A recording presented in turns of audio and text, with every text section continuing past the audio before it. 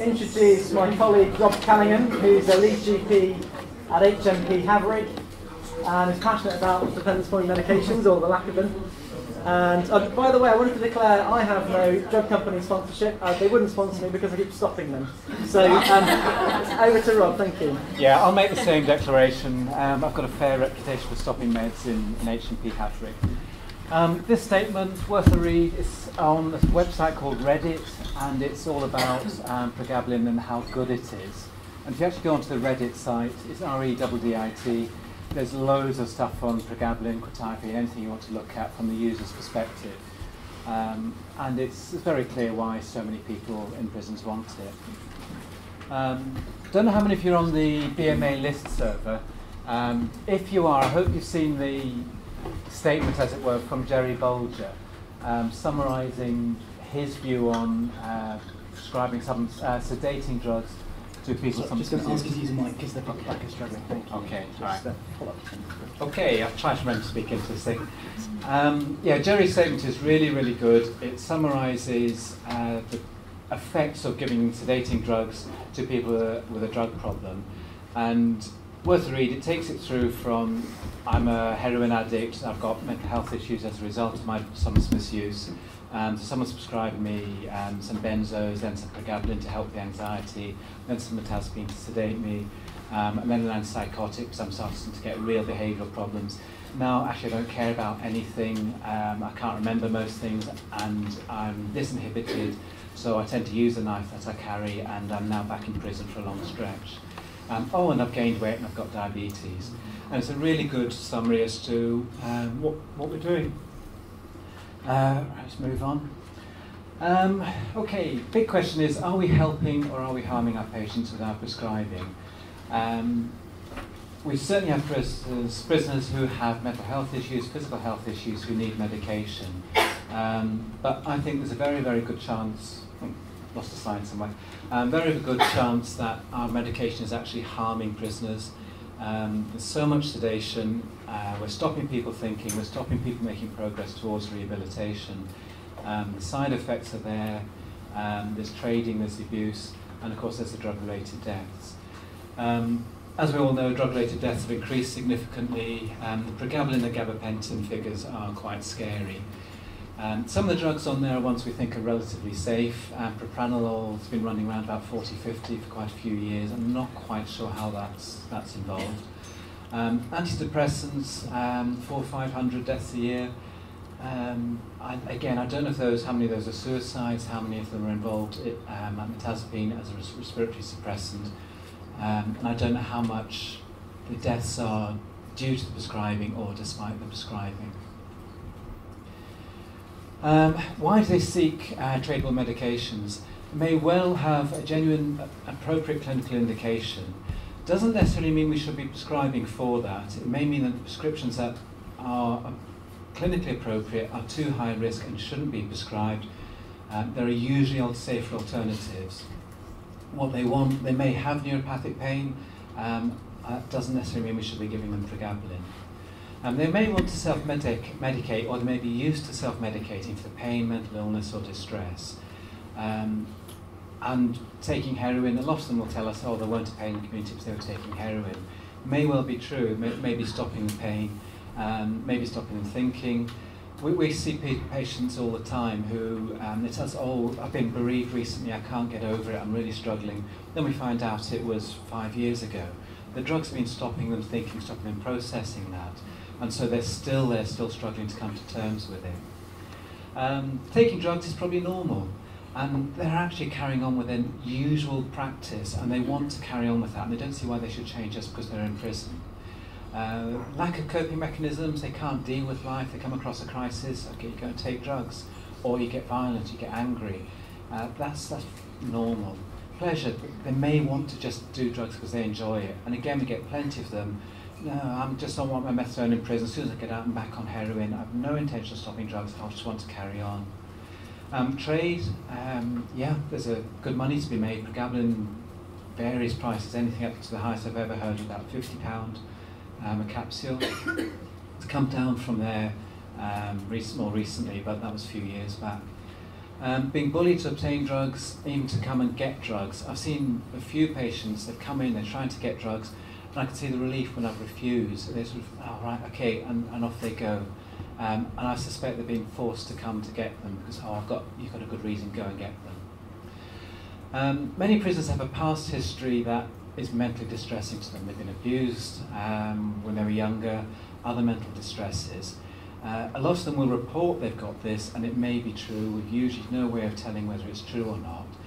They will have probably used illicit drugs and alcohol to block it out, both prescribed and straight illicit drugs. They will want that to continue in prison. It's much easier for them to be on something that stops them thinking, stops them ruminating, than actually having to deal with their problems. It replaces the need for coping mechanisms because if you're chilled out, you really don't care what's going on in the world, life's a lot easier. The sort of chemical fog blanket that they have in the community, they lose it when they come to prison, and that's what we see when they're sitting there in front of us. Oh, I'm distressed, I can't cope, I'm anxious, I'm depressed, I'm self-harming, and they need something to actually help them to shut themselves down again. They often tell us, oh, they can't sleep, they're ruminating. That's probably normal for where they're at. This is how I've put it to some of my prisoners. That's them in the community, they're in their bubble, in there with the drugs, the alcohol, maybe prescribed drugs in there as well, and they see this as how life is. It's really, really quite good. The world's shut out, all the horrors, the terrors, and that's how they perceive it with their drugs. The world may be a bit more like that, actually maybe quite scary. It may not be a good place, it's nothing like as good as they perceive it, but all the horrors have been kept at bay in their perception. They then come to prison and we stick a big pin in their bubble by stopping all the illicit drugs. And this is a chap who we often see, apologise if I don't think it's sexism, I'm just used to dealing with male prisoners, I don't work with female prisoners. So that's what we see so commonly. It may be actually a complete blag. He's been in prison umpteen times. He knows he comes in, I'm anxious, depressed, give me my mirtazapine, I'm ruminating, I can't sleep, I'll self-harm, I'll kill myself if you don't give it. It may be completely genuine. Can be drug-related. Certainly people coming to prison first time. If I went to prison tomorrow, I think this would be me straight across. But for a lot of our prisoners, this is where they're at. So, what do you do with him? What does he do with himself? How does he move forwards from this? The options, okay, manage without sedating chemicals. Some of them will be trying to do that. They may be sitting in their cell, withdrawn from everyone. They may be self-harming. They may want to actually cope and change and may really struggle. They may be presenting to us all the time, wanting drugs, wanting help. My prison, they come in, and if they're in this sort of state, they'll be put on a waiting list to the primary mental health team, and the waiting list is weeks long. The highest risk is in that first few weeks, and to me, we should be putting that support in straight away, giving them help, and actually helping them to move forwards. Obtaining illicit drugs and alcohol, of course, is fairly routine in prisons, perpetuates the bubble state, as does giving them sedating drugs. If we want to help them move towards the ultimate goal, which is leading a functional life, rehabilitation, we've actually got to think, is our prescribing actually helping or is it making things worse? Many prisoners are already on the sedating drugs when they come to prison. Worth having a really, really good look at the SCRs when they come in. I'm in a Cat C, I don't see new receptions now when they first come to prison. But very often when I'm looking at the records, I think, oh right, yeah, he was on mirtazapine, but that was in January, and he came to prison in April. He would have been off his drugs, but he's just been re-prescribed to them under medicines optimization. So that really needs a closer look than sometimes happens. Historical prescribing isn't appropriate. I distill the GMC good practice guidelines down to, is it clinically appropriate and is it safe? And I try and run that across every prescription I do. And that's what we should be doing with them. It shouldn't just be because he's already on it. I mean, what I do with my new receptions is I look at them, okay, he's on drugs which I think are a bit of concern. I'll prescribe them long enough to see him, look into the background, see why he's on them and try and reconcile it. Is it appropriate and is it safe? And then we have the discussion about, no, you're not having this, which of course gets quite problematic, as I'm sure most of us know. I go through all the records and I summarise it. The big problem, of course, with System 1 is that it's all free text. So it's really, really difficult. I put all my medication documentation under medication management plan so I can find it, it's visible, and makes it much easier when they're arguing toss next time I see them. I audited the last 6 months of prescribed sedating drugs in prison, looking at substance misuse history of the patients involved. As you can see from that, it's almost universal. We're prescribing these drugs to substance misuse patients. Some of them, I'm sure, have a mental health history, maybe most of them, but the medication may not be appropriate. Okay, we're prescribing the sedating drugs. Don't assume it will be taken as prescribed. Mirtazapine, for example, in the community we get tolerance to mirtazapine over a couple of weeks, and sedation wears off. In prison, they want this for years and years, and I just assume that either means they're taking other sedating drugs to perpetuate the sedation. Works really well with methadone in that way, it's like turning the lights out, they say. Or they're taking 2 or 3 tablets one night and nothing for a couple of nights, taking a bigger dose then. Non-in-session medication we know is not effective at preventing diversion, but certainly some people will believe that. Psychiatrists in my prison have a total conviction that if it's supervised, they're going to be taking it as prescribed. We've tried to put medication in possession so we can do medication spot checks to look for diversion, and we found that quite effective. Diversion of medication puts other prisoners at risk. Really, really important. Stop the medications then. I see from documentation in some prisons that it's all right, naughty boy, smack on the wrist, don't do it again, put it supervised. We think that's nuts. We think, right, if they're not taking it, they're diverting it, stop it. They don't need a reduction because they're not taking it. That's our approach. If you disagree, yeah, talk to me. Intoxication and illicit drugs puts the patient at risk. Is it safe and appropriate to continue with it? Make sure the patients make an informed choice if you decide to continue with their medication. We had one prisoner died, I forget now, I think it's a couple of years ago, we're still waiting for the coroners, on gabapentin. He had a really, really good clinical indication.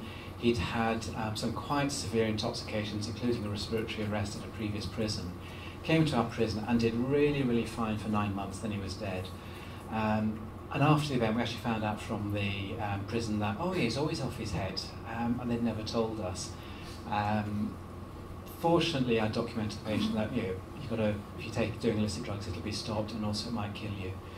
Unfortunately, it did in the end. Drug-seeking behaviour.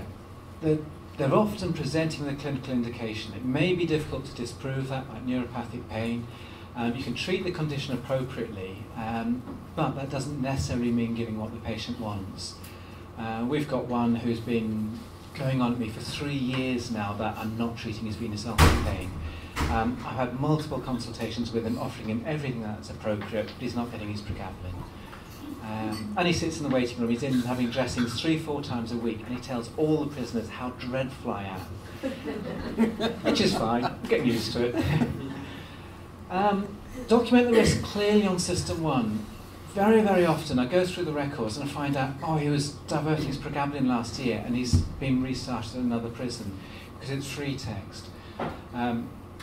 We try to document things so we can actually see it. I put polydrug misuse or harmful alcohol use, something like that as a major problem so it's visible. We record diversion as misuse for prescription-only drugs. We also put the high priority warnings, the exclamation marks. You can actually make, that comes up in the right border, ours pulses red at you, and it shows red up on the home page, which just makes that bit more visible. We also include in there anything like threatening behaviour, any warnings that are warning to staff, and risks with the patient, suicidal, etc. As I said, I put all my documentation, the decision-making about medications and the medication management plan. That way all the consultations are linked, I can find it. You can link more than one problem to a consultation as well, so if you're talking about their diabetes, you can link the medication managing with that if you just want to have that sort of summary. I use repeats to manage the duration of treatment and just look at what we're doing. Because so often we know what it's like, you know, you find someone who's been on medication for the last 3 years and no one's quite sure why it was even started, and I try to control myself on that. Very important to inform the community GP of changes to medications. Totally by chance, I've had 3 feedbacks from prisoners in the last 2 weeks saying that I'd stopped their medication last time they were in Haverigg, and their GP had had a letter from me saying, you know, don't prescribe pregabalin. And actually they're all 3 fine with it, but the GPs actually used my letter as grounds not to prescribe it. I try to do that when I stop the medication and at release, because often they've moved on to different prisons then. But it's worth doing even if it doesn't work. Okay, sedating drugs, yeah, it's normally prescribed to prisoners who are likely to abuse them or trade them, even if it's appropriate to be prescribed to them. Is it safe for them to be on multiple drugs when they're released into the community, on top of their methadone, their illicit drug use in the community, the alcohol? If it's not going to be safe for them to be given, you know, month supply of quetiapine and mirtazapine when they go out, should we be starting them in prison? And that's something I really think we shouldn't. We need the risk-benefit analysis in prison needs to take into account what's going to happen when they're released. I think for quite a few prisoners coming in a state where they can't function, they can't engage with, say, mental health or substance misuse teams,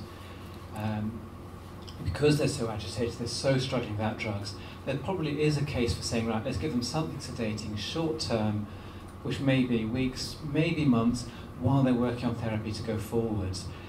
But all the ones we've tried with that got transferred out and are probably still on the drugs years later that I started them on with that good intention. It's difficult. Review the history of substance misuse. I go through the records, I look back to what were they doing when they came to prison this time and last time, the time before. And so when they're sitting in front of me saying, you can't stop my pregabalin, I'm not doing drugs. Well, you were doing it when you came to prison 2 months ago. Ah, but I'm not doing them now. But you will do almost certainly in the future. And every time you've been in prison, you've been intoxicated, etc. I take grounds that they're using drugs when they come to prison. They will very probably misuse any drugs that's tradable whilst they're in, if we're prescribing it to them. May be wrong, and certainly we've had a few cases where we have seen a major shift moving forward, and we've gone with that basis. I think we've had 3 in about 4 years, and 2 of those 3 have come back with their illicit drug use full burn again. Look out for intoxications, make sure you're liaising with the prison, because our prison staff are so used to intoxications, they don't tell us about the mild ones, so we don't know they're happening. Make sure the prison knows that it's really joined up work, very, very important. The PPO reports all go on about poor communication, and to prevent deaths we need to address that. Medication spot checks, I've said, really effective. Take positive actions, don't let things run. Look at the longer term risks as well. We had one guy come in on quetiapine and mirtazapine for the last year. His weight had gone from 73 kilos to 113. I thought that was a significant weight gain. Our psychiatrist said, no, that's fine. I wasn't too sure about that. I left them to do the prescribing. Look at the pattern of sedating drugs. As we all know, so often it's multiple drugs, mirtazapine, pregabalin, quetiapine. Look at that pattern. Is it appropriate? I suspect in most cases it's not. Look at the cautions with the drugs, because very, very often they're prescribed or they've got hold of them somehow without the cautions being considered for the patients. The cautions are very, very common in the prison population as well. Liver impairment, so many of them have got Hep C, they've got liver damage. Should we be prescribing the medications? The ones on mirtazapine, I don't know why, but I seem to get an increased number of those who've had a history of seizures. Maybe coincidence, maybe they've been trying to get clonazepam in the past. I'm not sure where it comes from. Gabapentinoids for epilepsies, only licensed for focal epilepsy, and I think I couldn't get this confirmed directly from any proper literature, but I think that should only be initiated in a tertiary centre. Consider QTC prolongation, because a lot of these drugs would prolong QTC, and it's often overlooked. They're often on methadone as well, obviously. Night sedation, we're all asked for night sedation probably every single day we're working in prisons. In 2011 in Haverigg, there's a GP who thought they should be given night sedation if they couldn't sleep. When that GP left, it was audited by the people who took over, and 1 in 4 prisoners were on long-term sedation. And there was a friend of mine who'd gone in there, and he said he's never seen a prison like it. He was walking around it in the summer, in July, and there's just prisoners lying on the grass asleep through it in the middle of the day from their Zopiclone. Insomnia can certainly be a reflection of the environment. It's a noisy place, it's not a great place to be, you're locked up many hours a day. It's going to impact on your sleeping pattern. The lack of chemicals may well be causing their sleep problems. I only give night sedation for an acute crisis or for an opiate detox and try to minimise it. We certainly don't prescribe for chronic insomnia. I think we're just replacing the illicit drugs or alcohol with sleeping tablets. We offer relaxation, we offer sleep hygiene. Does anyone offer lavender oil? I know they used to at Forest Bank. Yeah. Does it work? Yeah. Stopped it now. Why did you stop that? I don't know, I wasn't bothered. Snorting it. They were snorting it. Is it a prescribable item? I don't think it's prescribable, but certainly some prisoners actually found it effective. It was stopped at our prison because it put the dogs off the sedative. Right. Okay. And they made hooch.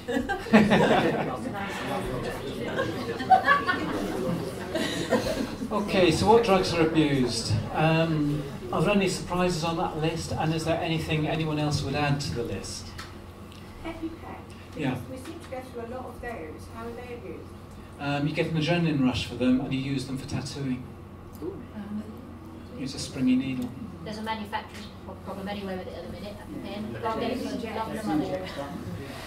What we do with EpiPen is we check the kitchen, see what foods they're ordering, and when they get a muesli for their nut allergy, we stop the EpiPen. Build-up drinks, we get massive demands for it. We'll only prescribe it when it meets the criteria. I don't think I've ever met anyone who met the criteria in the last 4 years. So yeah. And we say, all right, we'll get you a better diet from the kitchen to improve your weight, etc. We just audited it. Out of the 13 people who are on special medical diets from our kitchens, 2 of them were possibly kosher and not trading it. The rest of them were all either blagged it or were trading it. One guy was down as diabetic and had been for the last 4 years. He'd never been diabetic. No idea how he got his diet. TCAs, especially amitriptyline. Amitriptyline, of course, shouldn't be prescribed for depression. It's, as per the BNF. It's prescribed for pain. I've lost a fair few patients in the community in the drug team from taking amitriptyline as a sleeping tablet. Like most drugs that are abused, I'm sure if one doesn't work, you take a handful, and it's high-risk stuff. It's quite popular. We're still using the ICGP 2011 guidelines and giving nortriptyline, which is nowhere near as popular, and most people don't like the switch across. Where people have been happy on amitriptyline in the past, they tend not to take the nortriptyline. It is as effective for pain, but it doesn't cause the sedation. The Sulipin, we take everyone off that, it's too high risk. Trazodone, it's a lot less popular than mirtazapine, but I've come across 2 or 3 patients who prefer it. And again, they're ones where I'm pretty sure it's they're after the sedation. Venlafaxine, come across 2 prisoners using it, and you can get an amphetamine type hit if you take a big bolus with it. The 2 patients I had really would not take it NIP, and I think they get the tolerance to it, they lose that hit. Duloxetine, I think last count was 50-something we prescribed it for pain. 2 of them stayed with it. It really seems to be very, very unpopular. And I don't know whether there's a negative effect with it or something, or whether it just doesn't do anything, but it's more unpopular than sertraline. SSRIs, if you take several SSRI tablets and alcohol, apparently you can have a hit. I've not come across any problems with it in prison. Mirtazapine. I really don't like mirtazapine. It's so heavily prescribed. My mental health team really, really like it, and so do my psychiatrists. I try to address the issue. It's highly sought after for sedation, as we all know. It's licensed for depression, but not for anxiety or insomnia. One of the common side effects, of course, is anxiety and disturbed sleep. So a lot of people taking it for their anxiety and insomnia probably actually aren't getting what they want for it. National guidelines, the Safer Mental Health Prescribing recommends we don't use it for sedation, and there's been, I think, CMO advice on that as well.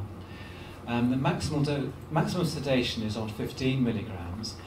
In the community, you get tolerance to that within a couple of weeks. In prison, they seem to quite like that dose, and I suspect they take variations on, you know, take some for a couple of days, or several for one day, none for a few days, or something like that, or take it with other sedating drugs. Methadone, they'll say, it really is effective, I'm told. Side effects, anxiety, suicide, 10 times the incidence of suicide, higher than with SSRIs. Disturbed sleep, apparently if you take mirtazapine, I don't know how much you take to achieve it, and then force yourself to stay awake, you will trip because you're getting the disturbed type dreams coming while you're awake. Not had anyone actually report that, that's from Reddit again. It'll potentiate the effects of illicit drugs and alcohol, and you're more likely to come to harm if you're on it, you know, falling from taking alcohol with it. Respiratory suppressant, it'll cause psychotic symptoms, which is curious that it's often prescribed with antipsychotics, causes weight gain and diabetes, and the cautions are there. I've done multiple audits on it. The link with substance misuse is persistent. I also audited it in Forest Bank in about 2011, 2012. Same link up with substance misuse. Our medication spot checks in the last 6 months, we've done 20 mirtazapine spot checks, 15 of them have failed, which I think says everything about how much it's traded or how it's used, that maybe that they get a week's supply and then take 3 tablets one night for the next, something like that. The commonest recorded clinical indications are anxiety, insomnia, which isn't really good practice. Given the abuse and the risks, I think it should really be prescribed in prison. Antipsychotics, my views are based on what happens in HMP Forest Bank, and it's not necessarily a review of our psychiatry, it's what people are coming in and the records that are on System 1 already. Most of them don't have a diagnosis or a care plan. I audited all of them. Out of the 24 patients with antipsychotics, 3 had a diagnosis. 1 of those I put on. The other 2 were self-reported and actually were incorrect, according to the mental health and psychiatry reviews. I think most of the prescribing is off-label, but without a diagnosis, we don't really know why they're being prescribed it. There's usually no risk-benefit assessment going on. The majority of them have a history of substance misuse. Certainly the prescribing I'm seeing is giving me a lot of cause for concern. Olanzapine, I've been asked for it repeatedly as a sleeping tablet. Oh, my mate's on a sleeping tablet, I want one. Well, what's he on? Olanzapine. Quetiapine, I've not been asked for it directly as a sleeping tablet, but people want it as a chill-out tablet.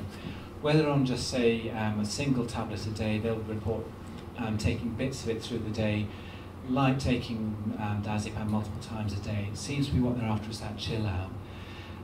We've also had people using it proactively, they've said, to stop the psychotic symptoms from NPS. I think it may be a bit more like taking diazepam when you're coming off a crack binge to block that crash. There's a service specification come out, integrated mental health service for prisons, came out in, I think it was March, and that brings in the Royal College of Psychiatry standards and the networking, and looks to go forward. I think that's going to be really positive. The mental health of adults, contact with criminal justice, it's all in there, and I think we really need to go forward. A lot of the prescribing of antipsychotics I'm quite concerned about. We know they're heavily traded, but the management of it needs to be with the psychiatry and mental health team. It's got to be a coordinated approach. We use an MDT approach. We've got mental health, a substance misuse team, we've got the nurses, we've got the psychiatrists, we've got the GPs. We meet once a week, and hopefully we move forward and address these issues. Okay, opiates, prison pain formulary, the RCGP Safer Prescribing. The BNF does list cautions for opiate dependency, respiratory impairment, hepatic impairment, and a lot of the prisoners who are wanting opiates have got all 3 of those. Modified release preparations, I don't know if you realise, if you crunch up DHC or similar, you get immediate release opiates, which a lot of other prisoners do know. Don't know Yeah, you probably can't read that too well. That's from the pain management formulary. If you haven't seen it, it's really, really important to read it. It just runs through as the RAG approach that Denise mentioned. So if I've got someone in front of me wanting opiates, I review their substance misuse history. If it's an acute injury, and I think there's good grounds to give opiates, but they've got a history of substance misuse, they've appear to be opiate-free, I'll warn them that's a risk of reigniting their opiate dependency. If they still want opiates, and some will say, no, I don't want opiates, it's going to set me off again. If they do want opiates and it's appropriate, I will prescribe them. But I try to make sure that it's a limited duration and there's an aim, and that it's not going to be they're still on opiates for their dislocated shoulder in 6 months' time. Persistent pain, it really should be long-acting opiates, and there's maximum dose equivalent to morphine, 120 milligrams. A lot of our prisoners want codeine rather than methadone, or dihydrocodeine rather than methadone.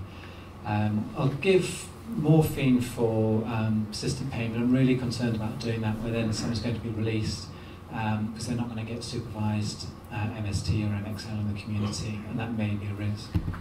I'll normally try to prescribe paracetamol and non-steroidals before giving opiates. A lot of prisoners, the pain formula stresses that you give paracetamol, then you add non-steroidals, and then you maybe add opiates on top of that. It's not a case of, right, well, if paracetamol doesn't work, try something else and try something else. It's actually working up and building up the whole structure. Tramadol, really, really popular with opiate-dependent patients, as we know. We only prescribe its modified release, it's a controlled drug. And since being a CD, we've had a lot lower number of patients coming in on it. Dihydrocodeine we don't prescribe at all. Very, very popular with opiate-dependent patients. Do see some patients saying, oh, I want to come off my methadone, but I'm going to have pain, can I have dihydrocodeine instead? And it's a straight no with us. Oromorph, we don't use it at the moment. We've got to set up a palliative care bed, I think it's by September, and we're expected to be able to provide Oromorph and an open door policy. So we're looking at how we're going to manage both of those in our prison. Could be quite interesting. Codeine, very, very popular in the prison. We audit, every month we audit our tradable meds and we look at the codeine. I've got one guy who had gone out on a limb and said, all right, okay, we'll give it to you longer term with it. And then he's intoxicated 3 times in a week, so he's now come off it. He's not happy, unfortunately, and he won't take any alternatives. I said morphine, really think about is it safer than to go out on MST. Methadone, you can use it for pain relief. The guidelines say it should only be used when pain emerges during a methadone reduction. What I tend to get is when I offer to put their methadone dose back up, is they say, no, I don't want that, I'm trying to get off the stuff, it's the evil stuff, I want to get off the methadone. Can't you give me some tramadol instead? And the answer to that is always a no. I wouldn't transfer them sideways on something more abusable. Fentanyl, buprenorphine we don't prescribe for pain at all. The opioid patch is recommended not to prescribe, ditto with oxycodone. Yep. Okay, gabapentinoids, same side as the start. We're really, really cracking down on it. Almost all of our patients on pregabalin and gabapentin have a history of substance misuse. Catherine Glover is going to be doing a talk in one of the workshops later on. Catherine develops her policy at the same time as we developed ours. Mine was about, you fit it on one slide, no background details to it. Catherine did it much, much better.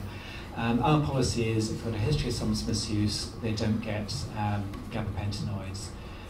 If they've no history of substance misuse, they may well get pregabalin and gabapentin if it appears to be clinically indicated, and we keep a really, really close eye on them.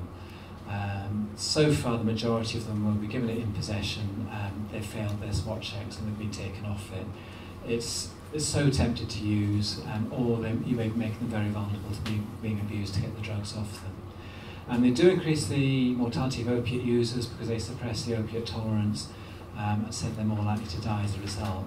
The alternatives are as or more effective than gabapentinoids. Gabapentinoids have been studied. It's not effective for sciatica, which is a common request for it. It's not licensed for post-robotic pain, venous ulcer pain and back pain. If someone comes in and say, oh, I've got an injury there, and got a sore toe, to my mind they're just describing scars, they're not describing neuropathic pain. It's unlikely that they've had all these different injuries causing neuropathic pain. Opinions do vary, and the prisoners often have a different opinion to me. Other prescribers are often not aware of the abuse potential and the risk of prescribing, and they may be unaware of the prisoner's substance misuse history. Pain clinicians, I went on one of the pain training days down in London. We actually had a pain clinician facilitating on our table. He didn't tell us a pain clinician until the end when he was giving his feedback. And he said he was really depressed to hear that he was the villain, not the good boy. And actually, it was great. He actually learned that what he was doing was causing a lot of problems. So often you get hold of the letters from the pain clinics or the orthopaedic surgeons who've advocated it. There's no mention about substance misuse, and it doesn't appear that they were aware of it. We virtually never initiate a gabapentinoid in prison. And normally aim to reduce it off if prescribed in the community, and we do link in with the community GPs. Benzos, probably don't need to say anything about benzos. I'm sure we all know it ad nauseum, and it's a lot rarer drug to find in prisons now than gabapentinoids. We used to get them coming into Forest Bank with positive drug screens, and I suspect in a lot of cases they were just getting a benzodiazepine off the forensic GP in police custody, then presenting the positive drug screen to get a benzo and or alcohol detox. If they've got a persisting UDS at reception, we check them again a few weeks later on. If it's still positive, we're saying, right, you're using benzos, and we look at their other medication to see if it's safe. Illicit benzodiazepine users rarely need a detox, and the majority of ones are saying, oh, I'm using 200 milligrams a day. I've not seen any of them personally presenting with benzodiazepine withdrawals in the prison. Clonazepam, a bit more problematic. It's licensed for epilepsy, but see the NICE guidelines for it. My neurologist insists it's not for monotherapy use and should only be prescribed by a neurologist, probably at a tertiary centre, and it's probably inappropriate. I was at RCGP review on managing OTC medications a few years back now, and we went through all about clonazepam, how dreadful it was not to prescribe it. And there was a GP stood up there and said, oh right, I'm epileptic, and the only drug that works for me is clonazepam. So there maybe are exceptions there, but we wanted to drug test her. Okay, if there's current alcohol or drug misuse or respiratory suppression, it is contraindicated. So if you've got those issues there, fully it's appropriate to stop it. If there's cautions there, again, and to my mind, with clonazepam, unless there's really, really concrete evidence that it is the only drug that will work for them, then maybe go ahead and stop it. Remember how potent it is compared with diazepam. I have had conversations years past with a colleague who's saying, oh, they're only on 2 milligrams, and didn't realise that was 40 milligrams of diazepam. We get the information from the neurologist, and we're fortunate we've got a really, really good in-reach neurologist who totally agrees with me. If he thinks it's a risk, he will say, right, they're coming off it, there's no doubts about it. And he puts it very, very clearly and succinctly to the patients. Antihistamines, we regard sedating antihistamines as sleeping tablets, and so do our prisoners, and we don't use Piriton and the like. We use cetirizine usually. Dirty Sprite is something I've only recently come across. It's a combination of Piriton and codeine linctus. Not quite sure how much of the two you need, but you mix it up, you drink it, and apparently it gives you quite a hit, and I think it's maybe hallucinogenic. I've not had any patients admit to trying it, and I do wonder what happens to the antihistamines we prescribe in prison along with the codeine we prescribe. Can they be doing the same thing? We've had some feedback recently about cetirizine in high dose being used in sleeping tablets, especially when they're getting a month's supply. And the hay fever seems to have started in February. It's always a bit curious. Who knows? We push for steroid nasal spray because that's actually the recommendations now as first-line treatment. And the genuine patients are actually often quite surprised that it does work better for them than their antihistamines. Antispasmodics, methocarbamol and baclofen, they're psychoactive, sedating and abused. We keep getting patients trickling through to us who are on it for back pain, and we say no, it's not appropriate for that condition. They've all got a history of substance misuse as well, which may be coincidental. Buscopan, it's apparently being abused, apparently it's psychoactive when it's smoked. We don't prescribe it and I haven't seen it coming across our way for quite a while now.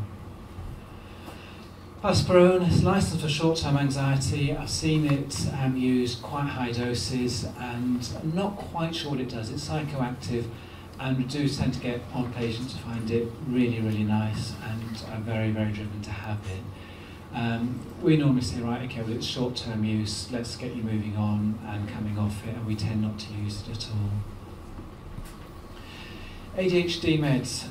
There's new NICE guidelines out, which I've read. In Cumbria, we don't have an adult ADHD service, so I've no real experience of it. We won't accept prisoners on it because we would have to take them off the medication concerta, etc., because we've no one to oversee it. The guidelines, the new guidelines do say it should be healthcare professionals with training and expertise in diagnosing and managing it that are prescribing it. So we're ruled out with that at the moment. We're getting new mental health providers soon, and that may change. But certainly look at... sorry? It won't. Good, glad to hear it.